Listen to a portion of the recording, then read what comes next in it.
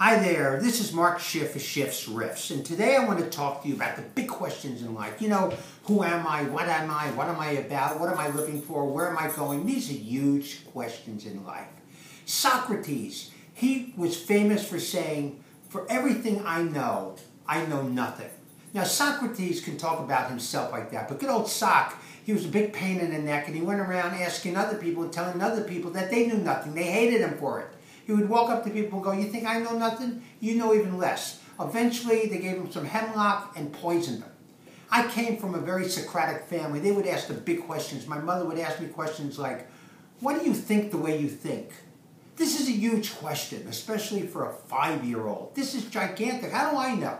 You know, I realized one day, even at a tender age, that if I didn't want my mother to ask me these questions, all I had to do was answer her.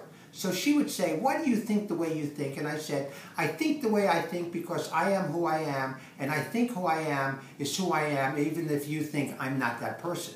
My mother knew she was living with a lunatic at that point, and she didn't bother me anymore. My mother would ask big questions of herself, but not the gigantic questions. She loved hot coffee and cookies. She used to dip the cookie in the coffee, and the cookie would just fall apart in the hot coffee, and she would ask one of the biggest questions you can ask in life: why does the cookie crumble? This is this is an unbelievable question. She never figured that answer to that question in life, and she died like a lot of people, unrealized, without the big answers in life.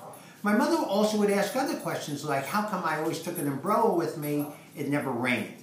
How come when I went to the dentist with a toothache, when he called me in, the pain was gone? These are big questions she also never got the answer for.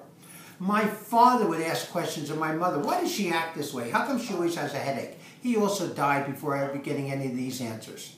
My teachers would ask questions. Why do you kids act the way you act? Why do I put up with this? She had a stroke before getting any of those answers. It's unbelievable. My old girlfriends would ask questions of me like, what did I ever see in you? What did I ever see in you? This is a gigantic question. If you can figure this one out, you can go on to have a great relationship. They never did. They got in trouble with 50, 60 other relationships down the pipe. That's just the way it is. You got to be able to know who you are, when you are, and what you're doing in life. The important thing in life is not necessarily just the big questions, but to know you're a good person. That's what's really important. Like, for instance, if you have a dog, does your dog love you? If he does, if she does, then you're a good person. If you come home and you have a bird, and every time the bird sees you, he whistles and sings, then you're probably a good person. If you walk into a store in your neighborhood and people are happy to see you because you're a great customer and a good person, then you're a good person. This is what's important.